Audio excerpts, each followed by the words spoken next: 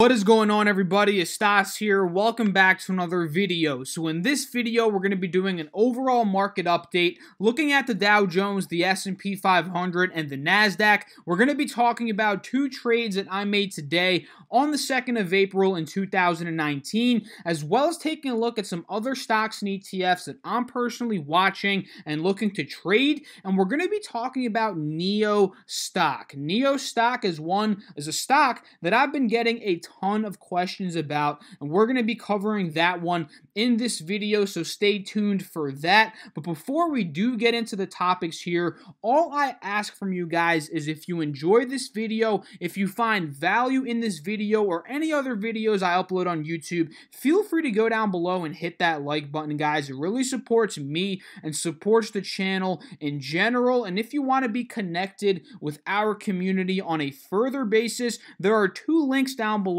in the description box for you, one of them being the Discord group chat and the other one being the Facebook group. Both of those are 100% free of charge, and I guarantee you guys, if you join those communities right now, you'll start to find a ton of value there. So without further ado, let's just talk about what is going on right now in the overall markets with about 13 minutes left to the close of the market here on the 2nd of April in 2019. We can see the S&P 500 hasn't really budged, right? Not a crazy green day, not a crazy red day. It's more of a consolidation day today, up about $1.80, up about 0.06% as of right now. The Dow Jones Industrial Average is down quite a bit, not a lot, but down a little bit more than what the S&P is up in terms of percentage points. We're down about 0.24% on the day as of now,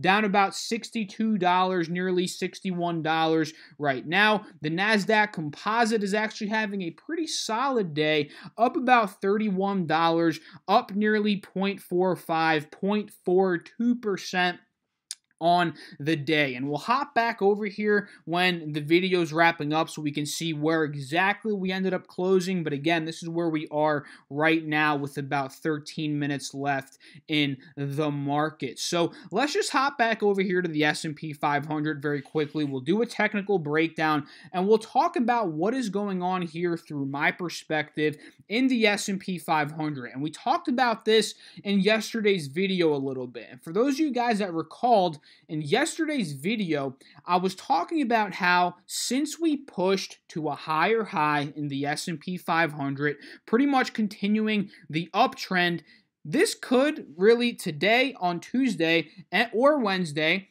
we could possibly see a little bit of consolidation before we pull back in the markets. And that is exactly what we're slowly starting to see right now. Notice how we didn't pop up aggressively and have another strong green day. We're consolidating on top of the old resistance, which is now a new support at about 2860, right? And notice how every time over the past couple of months we've popped to a higher high in the S&P 500, we've seen a very similar pattern, right? We've consolidated a little bit and then we pulled back, right? Just take a look. Higher high here, we consolidated for a day or two, then we pulled back. Higher high, consolidation for a couple of days here, then the pullback. Higher high, consolidation, then the pullback. So this is something that we're slowly starting to see form right now. Am I saying 100% that we're going to pull back tomorrow? No, I'm not saying that. No one really knows what's going to happen, but this could just be the start of our consolidation phase before we either pull back or we pop up to another, higher high at that point, right? Those are two different scenarios that can happen here. But all I'm saying and what I'm seeing here from the data, guys, is we're just simply consolidating today on top of this old resistance as a new support. So in terms of tomorrow, just keep an eye. Are we going to consolidate again? Are we going to slightly dip below the support, which could signal some sell-off tomorrow, a sell-off tomorrow, maybe heading into the next day as well? Or are we going to slowly start to pop up from here tomorrow and potentially make another higher high, right? This is something that's very possible, and if we hop over here to the 1 day, 1 minute, we can see how strong this consolidation is and how we literally bounced exactly at 28.60 today. We literally bounced right off of there, and we've been consolidating and slowly leveling up higher towards the close of the market now. So those are just a couple of things to keep an eye on for tomorrow, guys, in terms of the S&P 500. And that's pretty much it, right? We talked about how the RSI yesterday was getting a bit overbought, which is why I personally thought we were either going to consolidate or pull back at some point this week. And as of now, we're seeing that is what's happening, guys. Just some pure consolidation in the S&P 500. So hopping over here to the Dow Jones, we talked about the critical resistance that the Dow Jones was at in yesterday's video, which you guys can clearly see was at about $26,200. And this is a level of resistance stemming back from the beginning of November in 2018, back in more towards the end of February here, about a month and a half ago, at about 26,200. We failed to get there a couple of weeks back. We got topped off at about 26,000, and now we got to this level again yesterday with the crazy green day that we did have, and now we're seeing a bit of resistance at the Dow, or rather on the Dow, at this same resistance point, right? So just keep an eye on this level tomorrow, and just like the S&P 500, the Dow Jones is a bit overbought, and quite frankly, every single index right now in the market, if you're just taking a look at the relative strength index here, is a bit overbought, right? We're seeing the threshold of 70, which means it's overbought, and especially if we're above that level, it's extremely overbought. We can see the lines here are very close and even touching that 70 threshold, which could really indicate why we're pulling back here in the Dow Jones today. So if we're just looking a bit closer here, you know, this is something that could either open up two possibilities, right? Are we going to end up, same thing with the S&P, are we going to end up breaking above this level? Actually, not the same thing as the S&P, because the S&P already broke the level of resistance, but are we going to get rejected further here and then test the 26,000 level of support, which is a previous resistance, or are we going to finally break this resistance tomorrow, hold it as a new support, and then start gunning for those all-time highs over the next couple of weeks? These are some things that we have to keep an eye on. But again, not too crazy of a day here, guys. You know, not too crazy of a day whatsoever. And just judging on the 1 day, 1 minute, you know, although we did gap down, which is why we're a bit red today, you know, this is a pure consolidation day again for the Dow Jones, right? We can see the low of day at about 26,128, the high of day at about 26, or rather, no, at about 26,217. So we've been really just, you know, trading between about 90 points here, up and down, up and down, up and down, and we're slowly starting to see a little bullish cross here on the 1 day, 1 minute. So could this signal some more green tomorrow? This is a possibility, guys. We will have to see what the futures are looking like tomorrow, of course, but as of now, again, just a pure consolidation day, a little bit of a pullback, but just mostly a consolidation day here in the Dow Jones. And hopping over here to the NASDAQ composite very quickly, guys, we're at the same kind of resistance point as the Dow. We're at a high here at about 7,500, which is proven to be a resistance from back in, or rather on the 22nd of March in 2019, about a week and a half ago from when the time I'm recording this video, and we hit that level of resistance, and we honestly pulled back pretty aggressively, right? We ended up double bottoming at about 7,300, which is a pretty good bullish move that we're heading back up, and from there, we popped above the EMA, we popped above the 50 SMA, and we started to reverse to the upside. But just like the Dow, just like the S&P, guys, the NASDAQ is overbought, and it honestly might be more overbought than the S&P and the Dow, because we can see, you know, just take a look here, guys. We're getting over the 70 threshold. We're at about 72 right now on the RSI. So honestly, even if we were to break above this level at some point, we are going to see a pullback, whether it's 1, 2, 3% in the NASDAQ. So very simple here, guys. Not too much to say, honestly. Are we going to break this level tomorrow? Are we going to break this level, end up maintaining it as a new support? Or are we going to get rejected, pull back a bit for the RSI to drag down a bit before we start to push back up and then potentially test the same resistance? These are things that we have to keep an eye on and we have to keep in the back of our heads in terms of the NASDAQ. So that's just the brief market update for today, guys. Nothing more than a little consolidation day for the overall market. So let's talk about what I ended up trading today. And for those of you guys that were in the group chat, the Discord chat, again, link down below, 100% free. We talked about how DGAS was doing very well, right? And that's one that I actually called out yesterday in yesterday's video, if you guys ended up watching that. And again, we talked about it earlier today in the Discord group chat. And DGAS is actually an ETF that trades based upon natural gas. And whenever natural gas is selling off, DGAS is going up in price. And we can see here on the, let's go to the 20-day 1-hour chart very quickly. I was talking about natural gas in yesterday's video and talking about how if we were to pop up here to the 50 SMA, which we actually broke above, but we got rejected by the 180 SMA, which is actually something that I was also watching. But if we were to get rejected by these moving averages to start to push to a lower low, that was going to open up margin on DGAS and open up a pretty good opportunity to trade the ETF, right? And we can see that's exactly what ended up happening, right? We popped up here yesterday and then we started to sell off this morning, really overnight, heading into the market open, which really opened up an awesome opportunity in DGAS. And if we just hop here, we can see it even closer, right? We popped up to 271 this morning, and then we slowly started to sell off all the way down to 267, which again opened up that awesome margin of profit on DGAS. So let's just go over here and take a look, right? So we can see,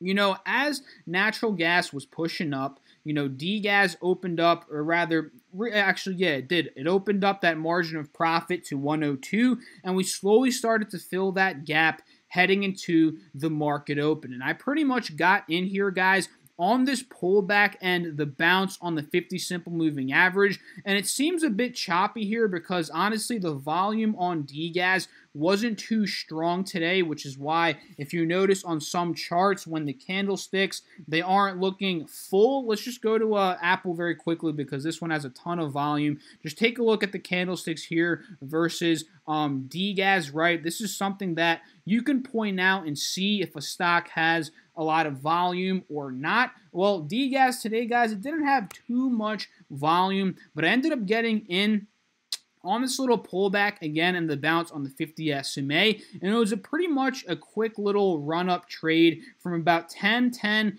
up to about 10.30. We can see that little run-up from about 104 up to about 106. It was a 2% move that I was actually able to get about 1.5 to 1.6% of. Again, it's not too crazy of a trade, but that is what I ended up doing, which makes me pretty happy, guys, because I'm more of a conservative trader looking to take about 1 to 2% on my day trades, and I actually had a couple of other positions that were doing very well, Apple being one of them, which is actually one that I took my profits on right before recording this video. And for those of you guys that don't know, Apple is one that I got in on this big sell-off that we saw yesterday, and I was planning on holding it as a swing trade up near the 195 resistance here, right? We can see the resistance at 195, the support at 185. I got in because we confirmed the bounce at that level. We were pushing on the 50 SMA very nicely, holding above it rather,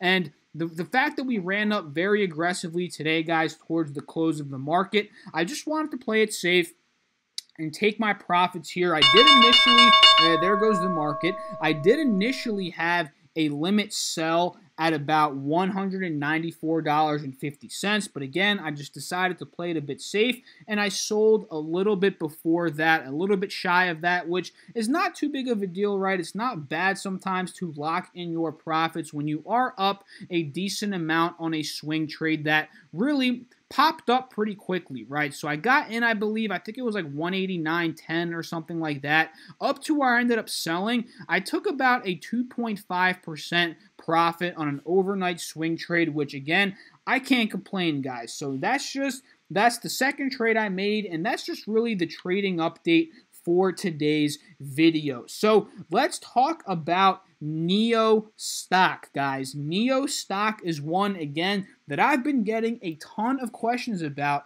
and this is a Chinese electric vehicle company, very similar to Tesla, but really, it's not even close to the same size as Tesla, but a lot of people like to compare it to Tesla stock, right? So I have some notes here on my phone which really show why NIO stock in general saw this huge tank that we saw over the past couple of months. And again, this is an electric vehicle company, super speculative company. It IPO'd a couple of months back. I'm sure a lot of you guys know about it. So this is one that we can see based on the technicals here, popped up to $10, and we sold aggressively all the way down to nearly $5, really under $5 to about $4.90 per share. So NIO stock lost half of its value. And you may be asking yourself, why did this happen? So let me just read some notes to you guys off of my phone. Pretty much, NIO reported bad numbers mid-March, which led the stock to tank. NIO expects bigger than expected slowdown in deliveries for the first quarter of 2019 due to accelerated deliveries made at the end of last year in anticipation of electric vehicle subsidy reductions in China in 2019. Another thing that I saw and want to point out here is that NIO canceled a plan from 2017 for a Shanghai manufacturing plant. And also, management said that early 2019 sales volume is expected to drop. So those are a bunch of different things, which in my opinion, a lot of people out there agree, led to NIO stock tanking in price, which honestly opened up my eyes here for potential speculative swing trade. And a lot of people that have been following me for a while, you know that I don't really play with stocks like this, more speculative stocks, lower price stocks, kind of a penny stock here, not technically a penny stock, but I consider stocks from $1 to $5 penny stocks as well. But this is one, guys, that has a lot of hype behind it, and when it runs, it can run a ton. So this is one that I'm not looking to put a ton of money in. I'm going to put an amount of money that I'm willing to lose, right? So in this case, I might put $500 to $1,000 in it as a very speculative swing trade if we see the technical break that I'm going to be talking about in this video. And again, please guys, do your own research. Don't just buy this on my personal opinion. This is money that I'm willing to lose, and companies like NIO, they can go bankrupt. They can go bankrupt 100%, guys. This is a company that literally just IPO'd. There's a lot of hype behind it, but there's a lot of speculation involved as well. And honestly, it's opening up an opportunity in my eyes for a swing trade, again, due to the big chunk that we saw of a loss here. And the fact that although, the bad news that I just told you guys, the sales and the revenue it's growing pretty quick, right? This is a fast growth company, and sometimes, again, with hype behind it, stocks like this could end up going on runs after they've gotten battered down. So just pretty much, guys, I bet you can understand and predict what I'm about to say here. If tomorrow we break this resistance right here of the 50 simple moving average, that's going to be a huge technical break here on NIO stock, and that's going to put us at a level where we could be reversing to the upside, right? But let's say tomorrow we get rejected by this point, we slowly start to push back down to the 5 levels. Maybe if we start testing the $4 level again, I'm going to be very cautious and patient and probably not going to put money in it until we get this technical break and eventually a break out of this old support, which is now a new resistance at about $5.70. And if we were to break that level, hold it as a new support, that's going to be the start of a little cup pattern here. I'm sure you guys can see it. And we could potentially shoot back up at this point on a technical basis. If we hop over here, we could potentially, and especially if we break out of this old support rather, which is now a new resistance at $6 roughly, if we break out of that level and hold it as a new support again, we can maybe run up to $6.50. The next level can be around $7.30. There's a lot of upside here on NIO in terms of a technical perspective, right? So just keep an eye on the break above the 50 simple moving average here, and then eventually are we going to break $6 again, which is an old support, now a new resistance.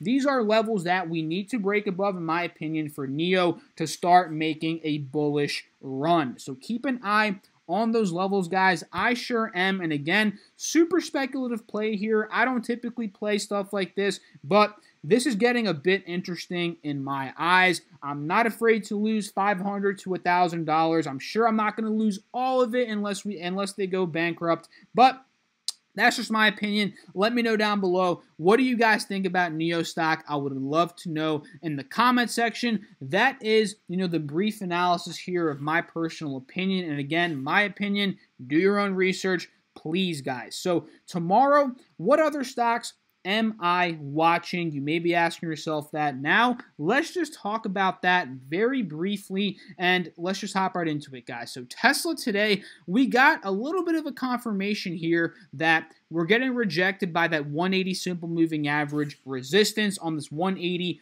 4-hour chart that we've been talking about here over the past couple of months. So this, honestly, guys, could be a potential put option play here or a short position.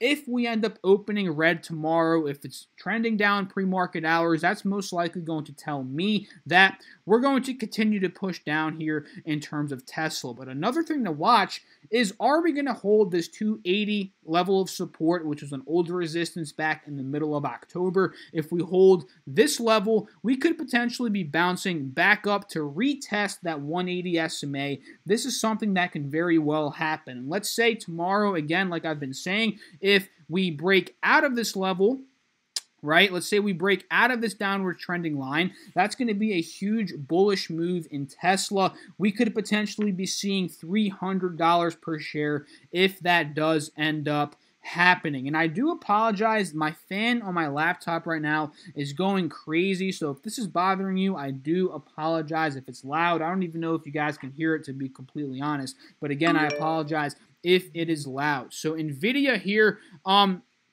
this is something that could potentially be a bullish move if we break out of the 185 resistance tomorrow. And this is actually one that I'm trading myself. I'm still holding on to those shares, and I'm looking to add more potentially if we break out of this level. And I'm also looking to possibly take my profits here tomorrow on NVIDIA. So this is one I'm watching, especially if we end up holding this resistance as a new support. So keep an eye on that one. UWT today, guys, oh my goodness, absolutely parabolic. Crude oil has been going off the wires here, off the wires. Crude oil has been going crazy, guys. If we just hop over here, we can see another dollar move on crude oil. We busted out of that $61 resistance. Now, I honestly just want to see a pullback on crude oil to retest this level, and I'm looking to go long there on UWT. If that does end up happening, I'm going to be looking to hop in and out of UWT. Honestly, it looks like we did get the pullback here, but I missed the entry. We consolidated a bit, then popped back up. Now, I just want to see, are we going to retest that level, maybe pop back up again? That's something that I'm looking to see. So those are just a couple of stocks and ETFs, guys, that I'm personally watching. I really wanted this video to mostly be about NIO stock. So if you enjoyed the video, feel free to drop a like, leave a comment, subscribe. Follow me on Instagram and Twitter. All the links are down below. The free Discord, the free Facebook. I'd really appreciate it if you guys did join those. I'll catch you all in the next video. Again, thank you all for watching. Have a good one. Peace out.